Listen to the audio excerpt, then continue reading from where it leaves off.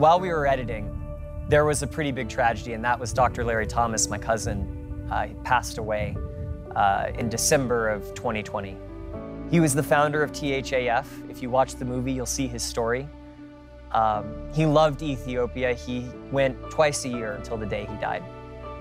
He was an inspiration in my life. He inspired me to give back to people. He inspired me in my craft to pick projects that were meaningful.